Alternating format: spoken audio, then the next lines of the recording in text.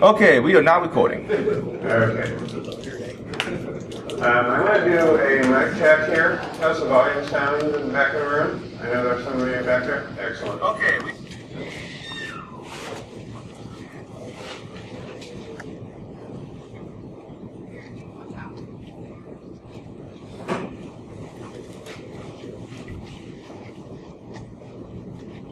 All right, it's 10:38. I think we should get started. Everyone see Dave's keynote this morning? You like that? I took some notes here because I think one of the things he said ties in pretty well with where I'm going. He said most organizations' threat models only entail what's publicly known through open source and threat intelligence. Instead of investment in people, it goes into tools and technology. Humans need to investigate and identify abnormal patterns of behavior. And what I'm going to do is really build on that. My name is Stuntz. I consider myself mostly a software engineer, although I do work in the security space quite a lot. And to the extent that I have a superpower or something unique to bring to the table, it's that I put a lot of effort into building bridges between development and the security community, and also between development and QAs, security and QAs. We'll get into that a little bit, but first I want to say my slides are online right now. If you go to speakerdeck.com/CraigStuntz, if you're the sort of person who likes to have the slide decks available to you, feel free to go to that URL. I'll give you a minute to copy that down.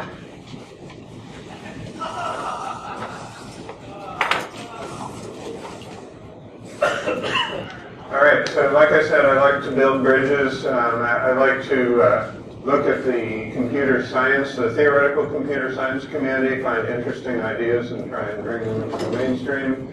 I like to reach out to communities that I know that are full of smart people, but maybe who don't really talk to each other, try and bring them together. I look for interesting techniques in the security community and try and make them better well-known, more well-known to developers. I suspect a lot of you are familiar with fuzzing, but I just was doing some code mesh talks, and I said, how many people here know what a fuzzer is? And I would get like 2 hands going up. So I thought, this is something people should know more about. Last year, I had a client reach out and tell me they wanted me to give their developers OWASP training. And I said, can you be a little bit more specific than OWASP training? And they said, no, we have a contract with one of our customers, and they require us to have OWASP training, so we need you to do that. And I cannot in good conscience give an hour presentation on the OWASP Top 10. It's full of good ideas, but I don't think it's sufficient to develop a secure application. So I started really thinking, a lot of the presentations I've done in the past have been pretty niche, but I started thinking, what would it look like to really write down what I know about secure application development and working with a software development team, and what would that look like as just sort of a... So those of you who saw the quotes coming in, well, there was one that really hit home with me. It says, we've been pushing developer education as a solution for security for like 10 years, and it hasn't worked. And as someone who talks about security, that tells me that I'm failing.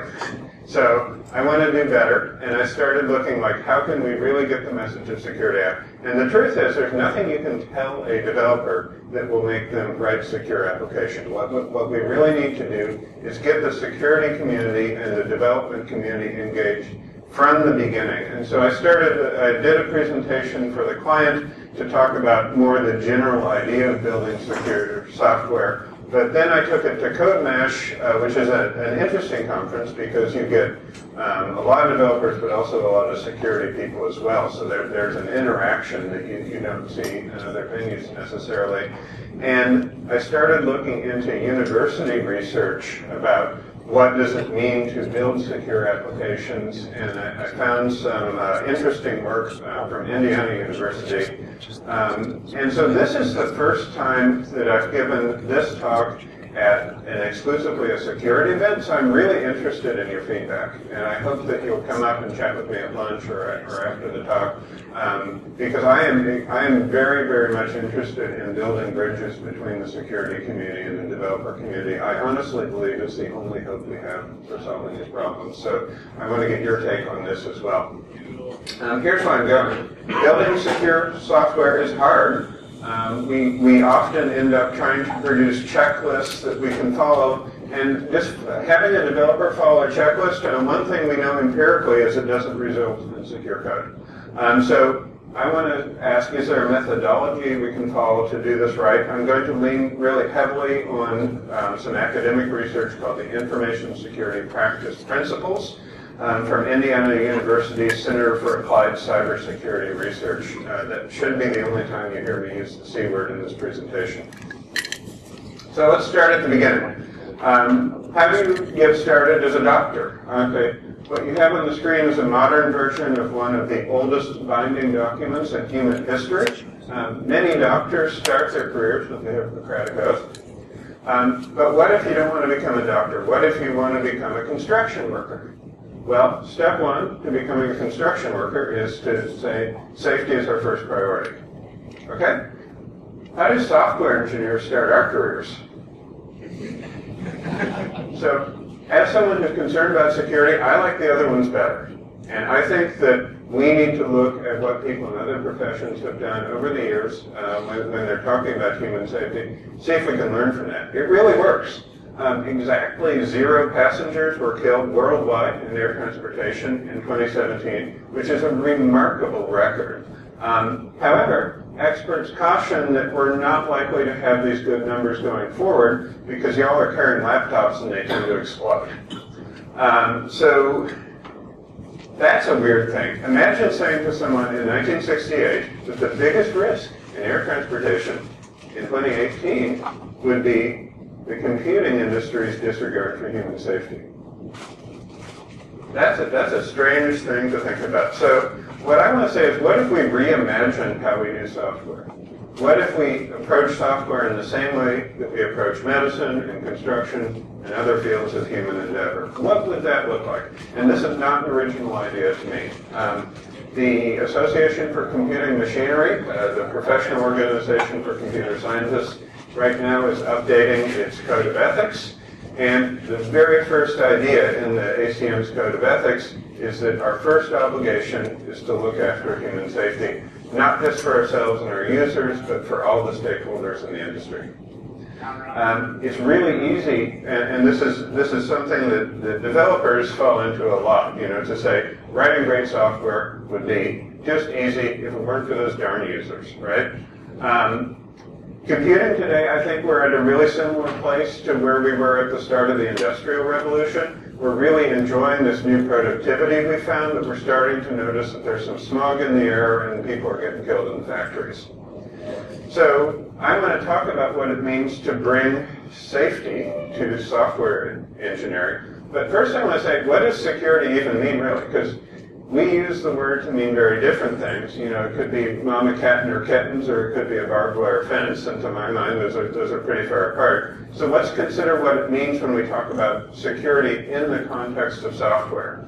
And I like to think about this in terms of, and it's an interesting idea to me because people don't normally mention QAs and security analysts in the same breath. But to me, QA professionals and security people have a lot in common. Like, we're all concerned about the behavior of software, about the actual behavior, and some of this actual behavior is going to be defined by a specification.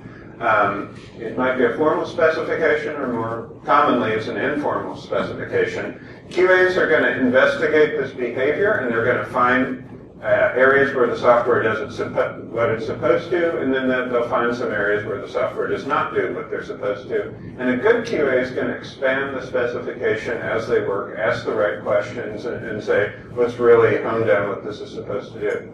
So security analysts are also interested in this space, but they're especially interested in areas where the software does other stuff that maybe isn't in the specification. Areas where the behavior follows, or maybe even areas where the specification is self-contradictory. So to recap, a QA might ask, does the software do what it should? And the security analyst might say, does it also do anything else? But one of the things that all of us should be thinking about is, do we even understand what it is that the software is supposed to do? So as a developer, we look at these specifications, and then we look at the checklists that we get from OWASP and other places, And we say, that's a lot of stuff. And the problem is, there are two problems with this. One is that there's no item on this list that's a bad idea. These are all really good ideas. And the other is that there's exactly no bottom to this list. It goes on and on and on and on. And in a software project that has to add new features and actually deliver value to users, we know that doing everything is impossible. So the goal of collaborating between a security team and a development team is to build a recipe rather than a grocery store. We want to assemble a suite of components that builds the design, and especially we want to question what it is the software is supposed to do. If there are any inherently unsafe features in the specification, we want to look at changing the specification.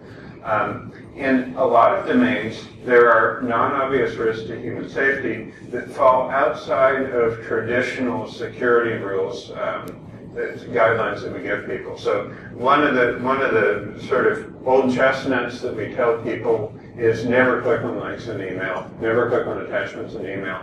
But nearly everyone in this room, I think, if you work for a company of any size, you have someone, probably in HR, where a fundamental part of their job is opening PDFs and Word documents from idiots on the internet, right? That is what they do. So instead of telling them, no, you're not allowed to do your job, we need to think of a safe way for them to do it. Like maybe they need to read their email on an iPad, or we'll come up with a way to make it work. But we can't just tell people, no, you can't do your job. Another sort of, again, chestnut is this assumption that certainly a lot of developers have in their heads. I think many security people understand this, but developers tend to think of things as safe or unsafe. And like every bad password policy comes out of this idea that there are safe things and unsafe things. We can't just say this is secure, this is not secure. We have to teach the developers about a threat model. If you use the word threat modeling, so let me ask a real quick question here. How many people, as part of their job, actively build threat models on a regular basis? Okay, we got 2 people in here. If I ask a room full of developers, how many people have at least heard of threat modeling? Okay, if I ask that question in a room full of developers, you get the 2 hands. Okay, it's an idea that's foreign to them, and maybe one of the best pieces of value that you can deliver to a development team is helping them understand what threat modeling is, and especially helping them understand the threat model from their business domain. So I want to consider some places where the threat model was inadequate. Amazon sold thousands and thousands and thousands of counterfeit eclipse glasses to people. It had the potential for real physical injury to human beings. And really, they did this for weeks longer than they should have. And I don't think they adequately consider their responsibility for selling unsafe products. Is the spell checker in your operating system security sensitive?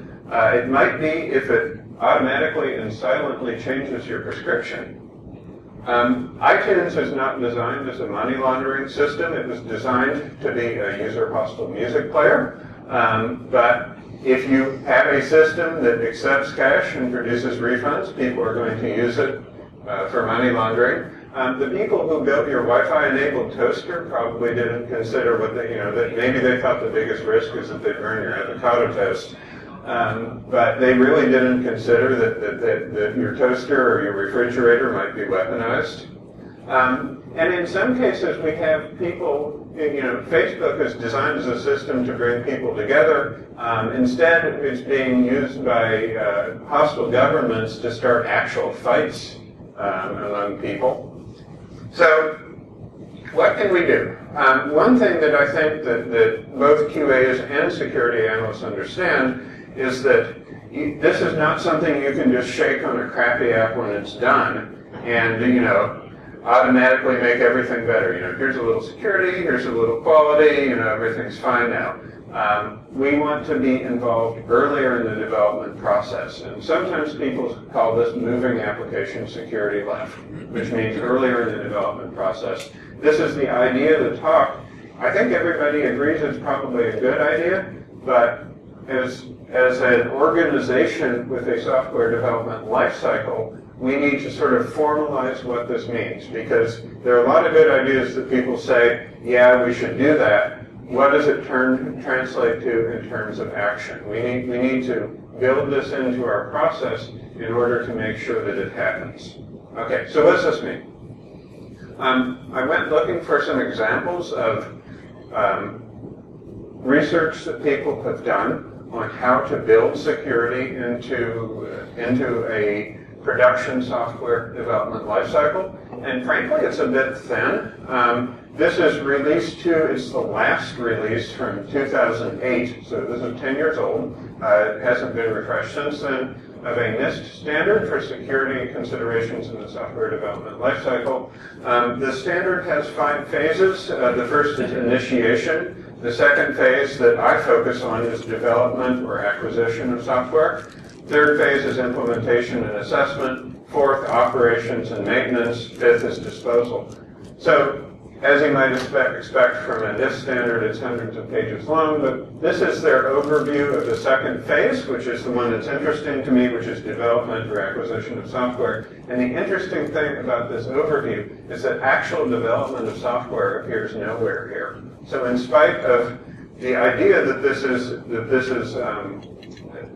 a system for helping you build security into the development of your software, they really don't address the unification of security and development. Okay, so what are some other efforts? Microsoft has built a secure development lifecycle. This initialism here, SDLC, actually stands for about 3 different things. But in Microsoft's parlance, this is a secure development lifecycle. They have recommendations for process, which are useful. They also ship some tools, one of which you'll see a great deal of later in the talk, which is the threat modeling tool. I really like the Microsoft threat modeling tool. It's a good tool, and it's also free, so I recommend you look at that. But with the exception of threat modeling here, which you absolutely should do, the emphasis is on technical and process control, more so than domain knowledge and secure application design. So like one of the fundamental things that I think that security teams should do is make recommendations for removing features from software. And other than this admonition to use threat modeling, they really don't talk very much about that end of the process. So this is worth looking at only because, it's one person's approach to how to do it. But it's not a satisfying answer for me. I'd like something that I can point people to and say, use this process and it'll work. And by the way, I did not mention at the beginning, but I have an hour's worth of material and I've got 50 minutes to deliver it, so I'm not planning on dead air for questions at the end. But I absolutely do welcome your questions and feedback, so just raise your hands or shout out if you have anything you'd like me to cover a little more. I'd be happy to take the questions. Here's another stab at a secure development lifecycle. This is a project that OWASP has started, but it's still in an early draft phase. I couldn't take a lot out of it at this point. But if you're interested in building something better, there is an open source effort to do that, and so I'm sure they'd be happy to have your participation. Many software development teams use an agile process, which maybe looks something like this. And we tend to think about security as, well, I wouldn't say we tend to think about it. Security as practiced is often either the pen testers are going to come when product development is done and do a lot of work at the end, or there's going to be a lot of design up front, there'll be formal specifications written. So one thing I think about, since agile processes are so common, is how could we overlay a secure development lifecycle into an agile process. So I've just dropped a lot of things on here that I'm not going to explain right now because I'm going to cover this later in the talk. But I think it is actually pretty easy to lay security work, as long as you get the go-ahead to work with a development team on an ongoing basis. I think there is a process for secure development that fits really well within the agile model. So, like I said, we're going to we'll talk a little bit more in detail about the first principles and about threat modeling. In fact, let's talk about threat modeling now. In order to make good security decisions, we need an accurate threat model. A lot of you said you're familiar with threat modeling, but I have a slightly different take than some people on this. So I want to just have a quick overview of how I think about threat modeling.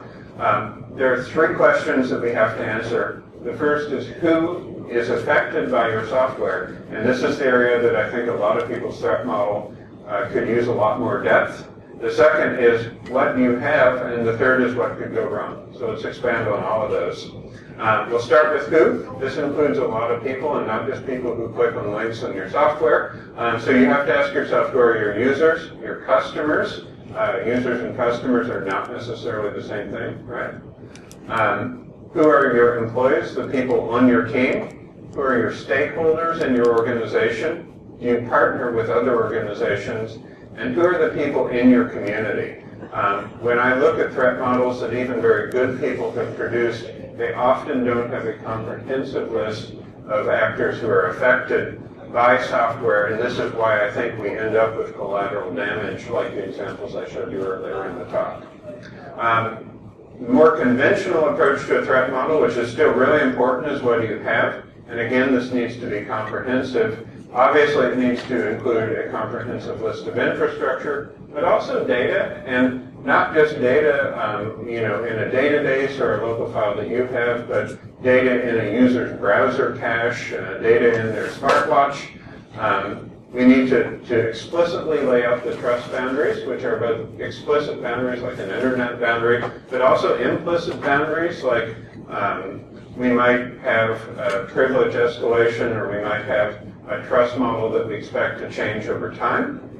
And then we need an enumeration of things that could go wrong. And for those of you who haven't seen it, this is a feature of the Microsoft Threat Modeling tool. After you draw a diagram of the actors and the entities in your threat model, it will help you produce a list of potential threats and then give you tools to triage them that we'll look at a little bit later. So really important is that as a security team, and this is another thing that Dave talked on, we don't want to just dump a bunch of threats on the development team and say, go fix this stuff. We want to be proactive members that help them change their infrastructure or give good strategies to mitigate or terminate the risk or work with the business to say this is a risk that we're going to accept.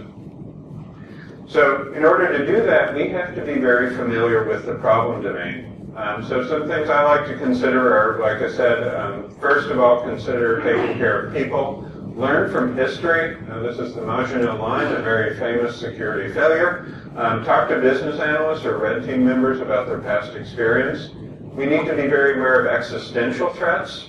In 2012, a software bug caused Knight Capital's high-speed trading system to issue millions of bad trades over 45 minutes. It cost the company $440 million and effectively ended their business. And we need to be very aware of regulation. How many people here are familiar with the GDPR? Okay, I see maybe a quarter of the people. If you produce software that is ever going to be used by a European, this needs to be in your vocabulary. In some ways it's complex, and in some ways it's not so complex. But in the same way that HIPAA and PCI are regulations that affect us in the United States, GDPR affects you in Europe. And kind of like HIPAA and PCI, the bark is a little worse than the bite. People are very concerned about this because it's new, but the implications are interesting. So one thing that some people have heard of is the right to be forgotten.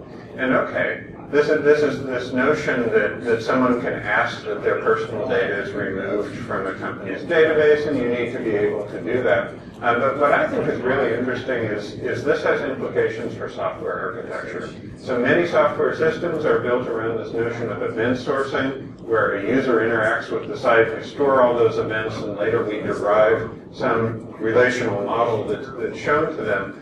If you are at event sourcing and someone asks you to forget your personal data, that's an interesting software development problem. Not the end of the world, but it is definitely something that has to be considered. Again, if your software will ever be used by any European, this is something that you need to think about. So, like I said, it's pretty clear that just training developers or giving them checklists has not resulted in secure software. And there are reasons for this. And like, one is that it becomes one of those things that if you ask me to do everything, if everything is a #1 priority, there's no way I can get to that. But I think there's another thing going on there as well, is that if you tell someone to do this and this and this, if they're competent, they might do it. But what you really want to do in order to supercharge the process is you want to give the developers an understanding of the threat model. You want to give the developers a strategy for building secure software. And you want the developer to be able to use their own intelligence and their own deep knowledge of how the code works to go beyond the advice that they get in the training and the checklists. Okay? So how do you do this? Sometimes, there are things that we can say, well, turn on this specific feature or add, this tool, to Veracode or whatever to your CI process. But when we're dealing with developers, we have to say, how should they secure their app, which uses next week's JavaScript framework? Like, the checklists don't even exist yet. So I went looking for research on how to develop security standards in places where security standards don't exist. And the thing that I ended up liking the most is this, the 7 principles, basic principles of software security. This is from Indiana University's Center for Applied Cybersecurity Research. This book is available from O'Reilly, but there's actually a free version. I have which is only slightly different. I have that linked at the very end of the deck. So I'm going to go through the 7 principles first, just to explain what they are. And then we're going to run through a working example of a real system that I built with a client and say, how do you use these principles in order to both build a threat model and to build an application architecture considering them, and how does this work in a real software development process? So the first principle is comprehensivity. Some of these words are a bit of a mouthful, but this one basically means you have to be exhaustive in considering all relevant factors. So identify and account for all relevant systems, actors, and risks in the environment. So this is a very tall order. Most of us probably can't sit down and make a list of every risk that applies to a project in one sitting. But that's okay. These are not steps along a path. You don't do the first and then the second and then the third. These are principles that are designed to interrelate and build on one another. So you just take your first cut at this, then you consider the second principle, the third. You're going to loop round and round as the software development process goes on. The second principle is opportunity. We want to take advantage of actor relationships, material resources, and strategic opportunities in the environment. One opportunity is a conference like this. You come here, you interact with other people, you learn not only interesting information from Dave's experience, but you also network with people. You get opportunities to connect with people, and later on you can call people up and say, hey, I remember you're an expert at this, we have a need at this. Third is rigor. We need to specify and enforce the expected states, behaviors, and processes governing the relevant systems and actors. If anyone's ever read about language theoretic security, this is one of my favorite examples of rigor. We're dealing with potential hostile data from the outside world. Many systems take potentially hostile input. Is there a way that we can do this? Language theoretic security, which I'm not going to spend a lot of time on this talk, but I'd be happy to chat with you later, is one potential answer to that. And it's by taking a rigorous approach to what we accept and what we don't. Fourth principle, minimization. Minimize the size, quantity, and complexity of what's to be protected. Limit externally facing points of attack.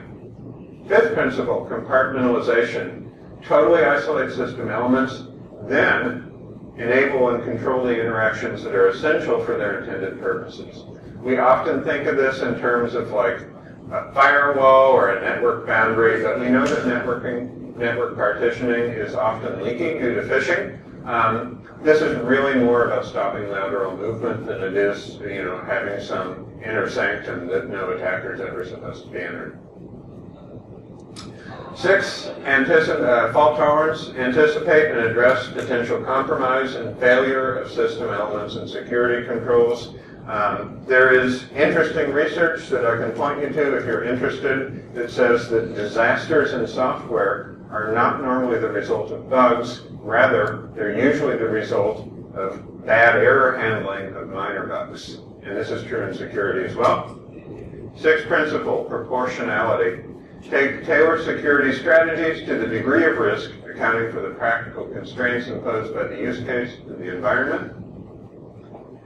Okay, so these are all interesting considerations. One of the things that you may notice as we went through here is they're not really software specific, and that's on purpose. The principles were developed by studying, defending of many things, not just software, but military strategies of community design. They're intended to be universal and not specific to any particular type of software development.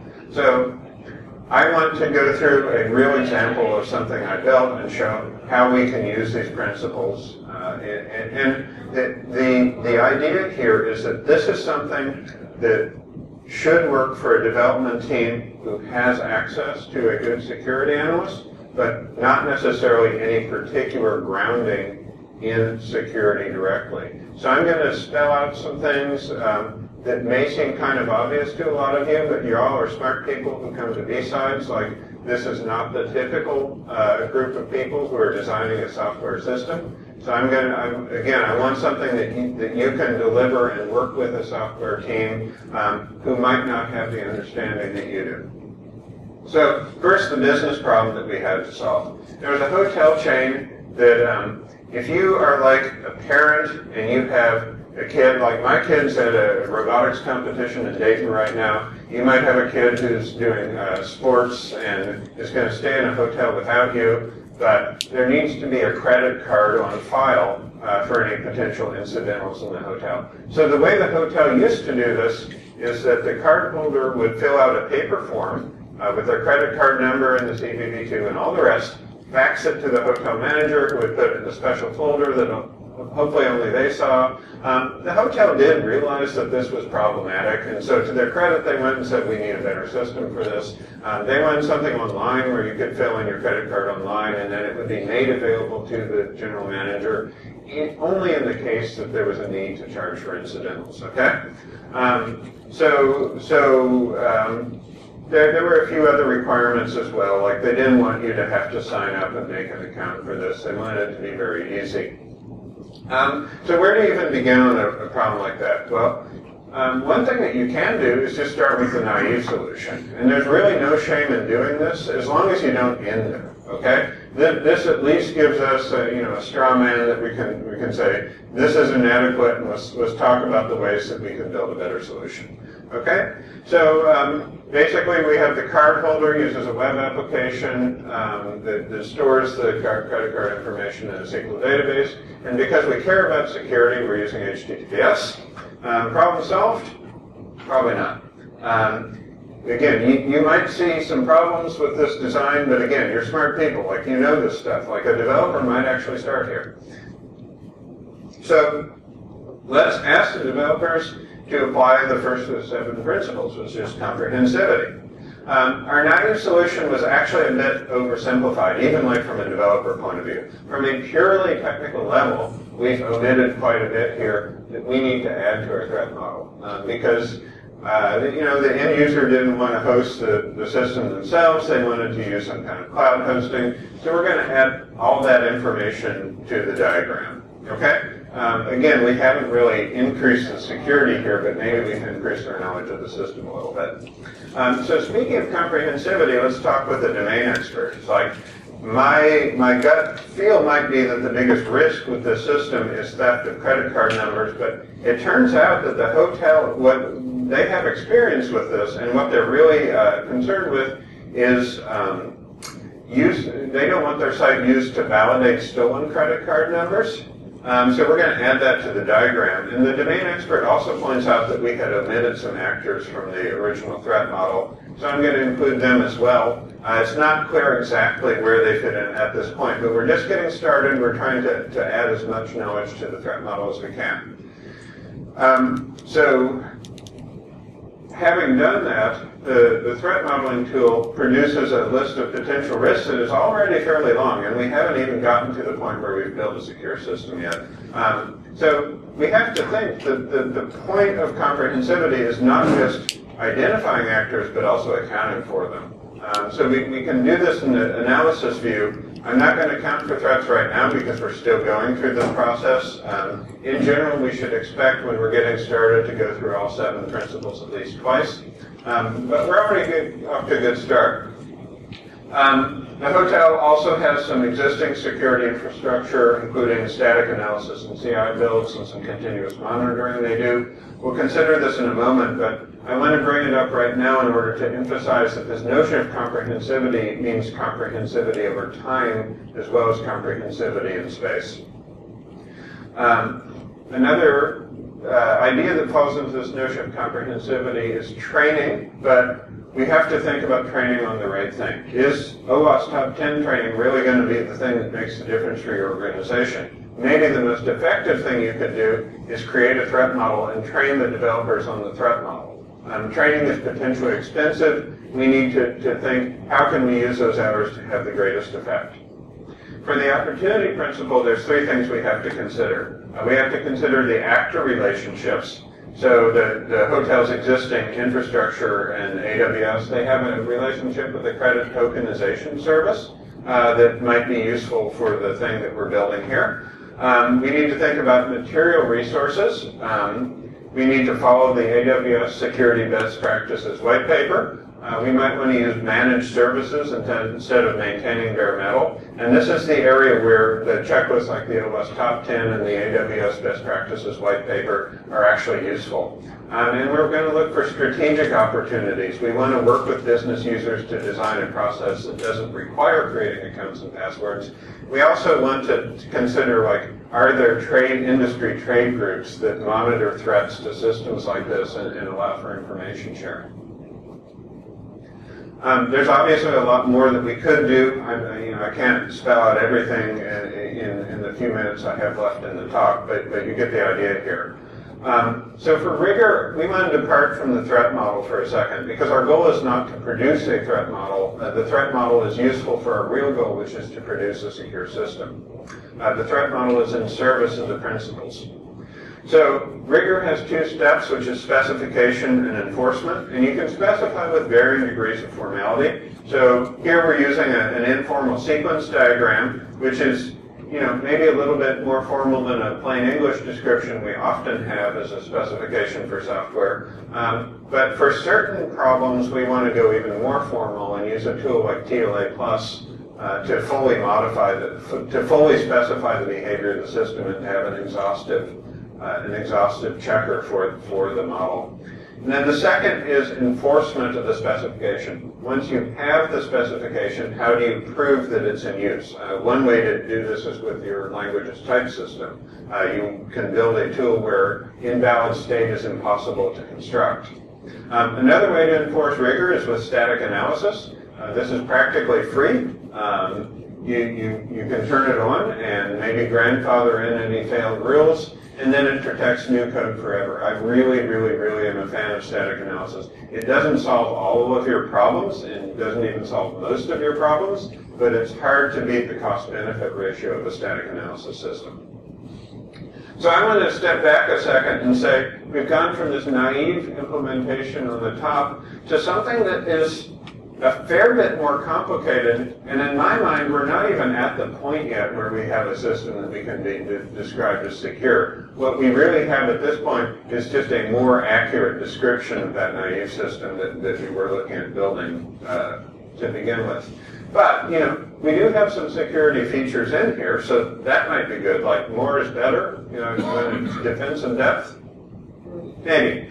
The principle of minimization applies in many ways to our project. We want to minimize the attack surface by putting servers behind firewalls. We want to block SSH into the private network, except maybe via a jump server. We want to minimize the tools that we have in use. AWS actually makes this a little harder because it feels like putting together a Lego set sometimes. If we can remove user interfaces from the software, that's great. Delete code, minimize everything. Another thing that I think that we don't give enough thought to in terms of minimization is what we store. You don't want to make yourself a target, so to speak. It's not just a good idea, it might be a compliance requirement. The default behavior of most databases is to store information forever, except MongoDB. So you might want to really think about, if I put a user's information in the database, do I need to then add a procedure that's going to remove it after a period of time? We want to change the default to something that gives us enough data to get our business done, but the surest way to stop people from stealing data that you collect is to destroy it. So to whatever extent you can do, that's a really interesting way to do minimization. For compartmentalization, there's two steps to this. We want to totally isolate each element on the system and then selectively enable the specific interactions needed. It used to be when you installed SQL Server, it would come up with, internet interface, TCP/IP, and UDP and other interfaces. Today, when you install SQL Server, no interfaces are turned on. You have to go and manually enable the ones that you specifically need. Just having a sensible default did quite a lot for the security of that product. A great place to start on this is any place on your threat model diagram where data flows cross security boundaries. And these are actually pretty easy to see just by eyeball. Compartmentalization, as I mentioned before, is a bit of a double-edged sword because, yes, you're stopping the attacker from lateral movement, but you're also stopping your own insights. And so I think that this quote is a really interesting take on compartmentalization, where you put a barrier in your design. You may be making lateral movement harder. You may be making your own telemetry harder at the same point, at the same time. So something to think about when you're compartmentalizing a system. So next part of compartmentalization is least privilege. This might at first seem to conflict with the principle of human-centered design. Like, I've often been told as a developer that there is necessarily a trade-off between security and convenience. I no longer believe that's true. As someone who recognizes my own fallibility, I'm very much aware that I screw stuff up. I don't want to be able to just delete any file on a disk that I can, because I will definitely screw that up. I want there to be, safety switches and behaviors. But if you use a human-centered design, you can find a good balance between giving people the ability to do things they need with the appropriate checks and balances. So here are some decisions we might make in this specific project. And again, if we had all day to spend on this project, we might be able to arrive at more decisions if we drill down a little more deeply. Next principle is fault tolerance. You have to consider fault tolerance at every point in the system. We often think about in terms of handling errors and dealing with potentially flaky components. I'm going to give a different example here because I think it expands the thinking of what fault tolerance really means, which is compromised credentials. We should do error analysis for every system and every entry point, but again, I want to get this notion of fault tolerance needs to include information leaks, not just technical faults. So the typical response to information leaks is free credit monitoring. As someone whose information, if any of you have the Equifax dump, hi, I'm in it. So can we do better? Again, this really involves speaking with the end users, listening to their concerns, it may be that, we can't put the genie out of the bottle and there's really nothing that we can do, but we're not going to know if that's the situation if we never really engage with the end users. So if we harm somebody, we have to go talk with them and say, what can we do to make it right? Okay, so having gotten this far, we have this really extensive list of risks. The principle of proportionality says we want to make sure that we spend time on the appropriate issues. The threat modeling tool, which again is free and I think is super useful, has a system for triaging the issues that we come up with and to say, is this something, the default state of an issue is not started, we can say, this is actually something that was automatically generated and not applicable to our situation at all. Maybe it's something that we think is potentially applicable and needs an investigation, or maybe it's something that we have already looked at and we've already mitigated. So we want to go through. We can change not only the status, but also the priority. So we want to, again, we want to give the developers a ranked backlog of issues, and then we want to engage with the developers on every sprint and say, what are the most important things that we can do right now to end up with a more secure system? Okay?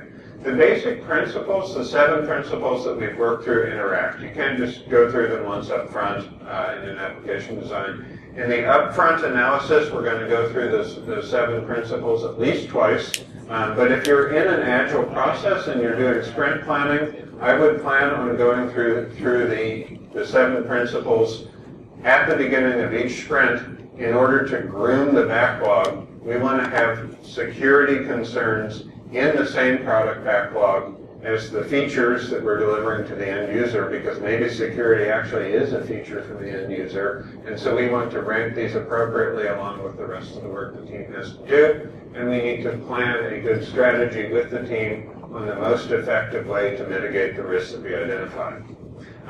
In a sense, I would say that this kind of design works even better in an agile environment if it encourages both you and the development team to keep drawing water from the security well. If you're interested in these ideas, the reference I really recommend, and this is linked here, is the Information Security Practice Principles. This is the free version of the O'Reilly cover that I showed you earlier. If you have, I don't remember the O'Reilly online service name, but they actually make it available for free if you have a membership in that service. Or there's a slightly different version, which in my mind is pretty much just as good, that you can get through the link right here.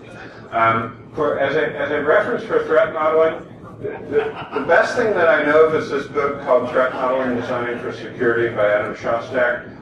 Unfortunately, it's a little bit imperfect in that it's pretty old, which is not a problem by itself because a lot of these ideas haven't changed too much, but a lot of the structure of the book is around some external resources he identifies that are actually no longer available in the 10 years or so since it's been published. So it's the best reference that I know of for threat modeling, but it's a little bit flawed. I would definitely start with this book here, which is actually shorter. So it's an easier read. It's only about 80 pages. This is just credits for some of the stock photos I used. And this is a few different ways to reach out to me. If you'd like to talk further, I'd really appreciate hearing your thoughts on this. Also, I run a group in town called Papers We Love. If there are any of you out here who like to read academic computer science theory, you're my kind of person. I'd love to chat with you. We have a book club downtown where we read books and we read technical papers from the computer science community and talk with them over pizza. We meet downtown every couple of weeks. So thanks very much for coming out. It is 11:26 right now, so I have 3 minutes until the next speaker should be here and start talking. I'd be happy to talk with you now, but if you'd like to go over to a different auditorium to catch your next talk, I will not hold that against you. Thanks a lot again for coming out.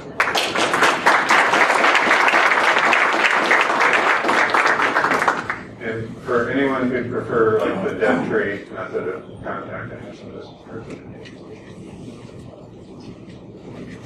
So, do you generally, I saw in your threat model, your data flow diagram, you actually had an attacker.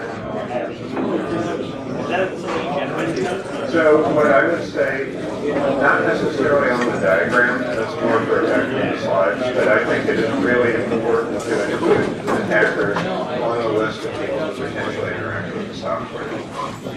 So does it have to be in your diagram? Right. Yeah. But it is something that you absolutely need to build money. Yeah. So once we generally so they're not going to do it self-talk.